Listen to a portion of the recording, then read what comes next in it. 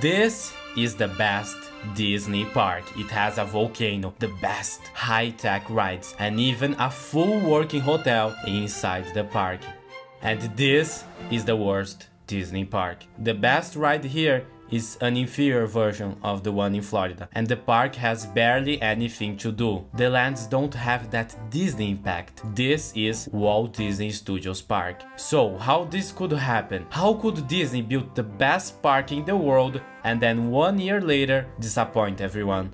This is a tale of two parks. We start in the mid-80s. Disney was planning to open MGM Studios in Orlando. This was half park, half working studio. One of the attractions was a working studio tour that opened with the park. There were plans for expansion like Journey to the Center of the Earth, which was going to be a themed scene inside of the tour. It would feature lava caves and even an encounter with some kind of monster. MGM Studios was successful as a theme park, but as a working studios, not that much. Meanwhile, Oriental Land Company that owned Tokyo Disneyland wanted something similar. They wanted a second gate. So the idea for Disney Hollywood Studios theme park at Tokyo Disneyland came to be. On this concept art you can see a big lagoon with rock work and even the Nautilus. The plans were later scrapped. Meanwhile, in Paris, Euro Disney was about to open in 1992 and there were already plans for a second park, also inspired by MGM Studios. MGM Studios Europe. This park would be similar in some aspects to the Florida park. For instance, the Chinese theater and a studios tour would be available, but there would also be some differences like the entrance. It would feature an enclosed Hollywood Boulevard because weather. This park was scheduled to open by 1995. Unfortunately, by the end of 1992, Euro Disney was in severe financial problems, and so this project was cancelled. However, there was an agreement between the Walt Disney Company and the French government, forcing Disney to build a second park. So Imagineers had to come up with a budget-friendly park that could be built fast and not as expensive as MGM Studios Europe. So Walt Disney Studios Park came to be, a small and simple park with not much to do with. It feels more like an obligation rather than a real Disney park. Meanwhile, at the other side of the world, that concept for a Studios Park evolved into Tokyo Disney Sea. This is where Imagineers could pretty much do whatever they wanted, and the results showed. But going back to Paris, Walt Disney Studios Park had an inferior version of Rockin' Roller Coaster Armageddon, one of the worst Disney special effects show ever. The Disney Channel building featuring Cyberspace Mountain, a simulator from the closed Disney Quest in Chicago. In fact, a bunch of interactive elements came from Disney Quest Chicago. The worst ride in the park was the Studio Tram Tour, arguably. In fact, the tour had to utilize elements from defunct attractions like Horizons and the Dinosaur from Discovery River boats. It also had Catastrophe Canyon and Dinotopia. Did anyone actually watch this? And Reign of Fire.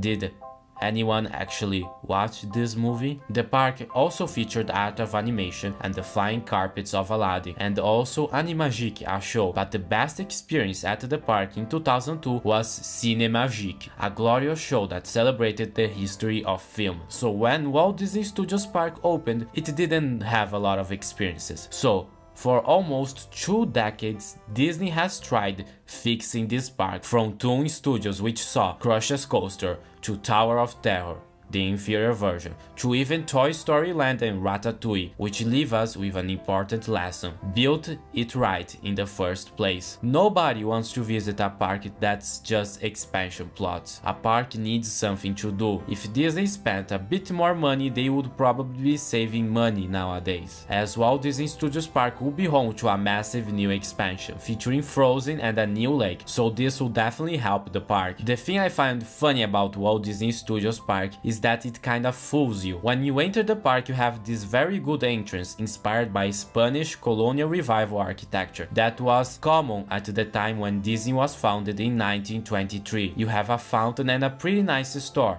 And then there is this ominous building, Studio One. Remember MGM Studios Europe? Well, this is that Hollywood Boulevard, our more budget-friendly version.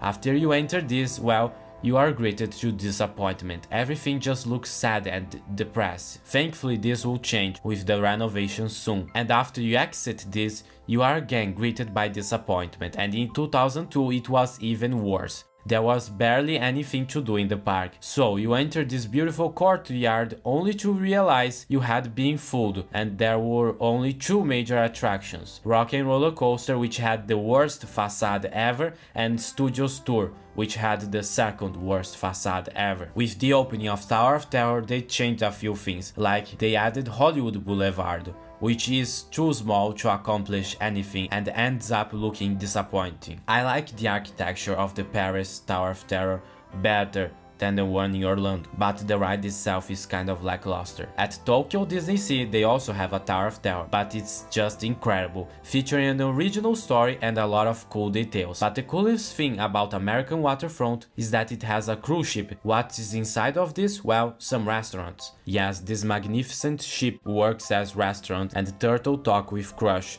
Now, this is just incredible. Another thing that is great about American Waterfront is the electric railway, as it adds kinetic energy to the park.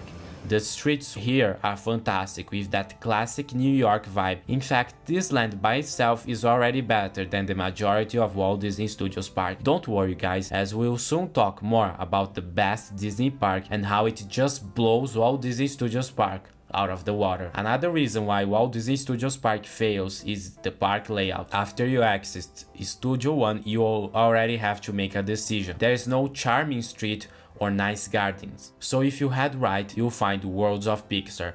Worlds of Pixar is at an identity crisis, as it was originally Toon Studios. It had that Toontown vibe, but as a studios. But it is clear that they need to invest more to make this a charming Pixar land. The area also has Crush's Coaster, a roller coaster that has a very long queue, and also this weird mural. Walt Disney Studios Park has Toy Story Playland, which is just fine, but the thing that changed the park forever was Ratatouille, L'Aventure Tout le monde toque de Remy. Yes, this land single-handedly had to hold up the park, and was even cloned at Epcot. It features a very cool restaurant, which I like, and an okay dark ride, but what makes the area special is the overall atmosphere. But it showed something to Disney, that this park has potential. So in 2022 came Avengers Campus, the start of a massive expansion plan. I am one of the people that actually liked Avengers Campus. It works well for this park, it has that industrial feel and it looks fine. But soon this park will look very different. We'll have a brand new Frozen Land and a new lake that will bring exactly what these parks need to make it better. Now let's visit the best Disney park in the world, Tokyo Disney Sea. Our journey begins before we even enter the park, as you can actually stay in a hotel inside the park, Hotel Miracosta. And yes, a room with a fantastic view and a Japanese toilet. The first land you'll see is Mediterranean Harbor. Get transported to different parts of Italy, from Venice to Rome, where explorers and traders set sail like Marco Polo. The major ride here is Soaring, Fantastic Flight, yes, with a G, taking place in the Museo del Volo Fantastico. Camila Falco invites us on this incredible version of the ride. While similar to the other versions, it has a better queue. What makes this park special might not be just the major blockbuster rides, but the cool, small details that you see around the park, like this vine. It's not something that can be advertised, but it does make sense, especially when you're near a volcano. Speaking of that, if you are a fan of Jules Verne, like myself, well, I have just the thing for you, Mysterious Island. Get transported to Nemo's hideout inside this man-made volcano. Is this the best land ever made by Disney? Well, I would say so, where you feel as if the volcano is just about to explode, with the water boiling to the point of scaring you off, and the boats also add some kinetic energy. The land has two rides. First is Test Track, I mean Journey to the Center of the Earth, a ride you just have to ride. There's also the incredible 20,000 Leagues Under the Sea, an immersive dark ride. No spoilers here. You can also grab a bite of the iconic gyoza dogs. And if you're a fan of the original Epcot, go to Volcania Restaurant as it plays the old Living Seas background music. And yes, I ate 2 times here because of that. Next up is Mermaid Lagoon. Are you a fan of The Little Mermaid? Well, even if you aren't, I think you will appreciate this land. Half indoors, half outdoors, it's like a maze, where at some points you can glaze at what is happening on the other parts of the land. There is a big store here that's inside of a whale. That is a whale of a tale to tell. This area is more for kids, with family-friendly flat rides, but compared to Paradise Pier, this land is just fantastic. Next up is the underrated Arabian Coast. With incredible architecture, this land feels familiar yet unique, full of little details and a double-decker carousel. There is also a theater showcasing a very peculiar film that is hard to describe. But what makes this land special is that it might have one of the best dark rides made by Disney ever. Simba's storybook journey. It has in fact a very interesting history. It used to be more dark and somewhat accurate to the stories of Simba, but then they changed it, adding probably the best Disney character ever, Shandu. Then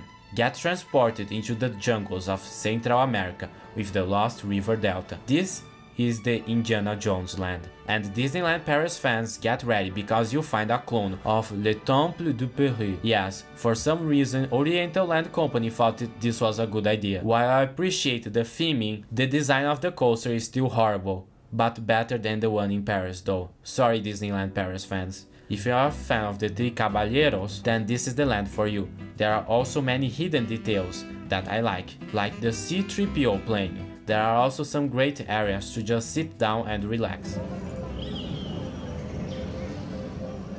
Then comes the land that has a bit of an identity crisis. Port Discovery. Imagine Epcot but about the sea. This land has an all-red floor, symbolizing a red carpet, as you are a guest to Storm Rider. Wait, what?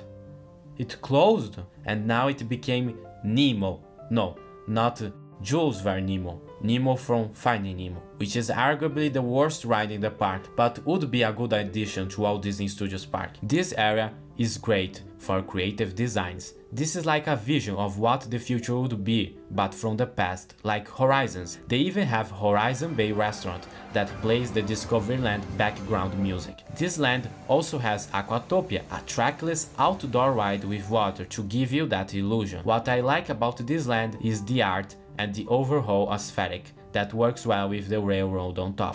Backside of water! Then we move over to American Waterfront, which is kind of divided in two. Let's start with Cape Cod. This is where you find Duffy. Yes, he's more popular in this park than Mickey Mouse, but aesthetically this land is great with the boats and the New England style architecture. Aunt Peg's house just looks great with that small town vibe, nice gardens and a nice clock tower. Another thing about this area is that it plays the old music from 20,000 Leagues Under the Sea at the Magic Kingdom. Yes guys, this whole park has a bunch of old Disney music. One thing about Tokyo Disney Sea is that it's really close to the actual sea.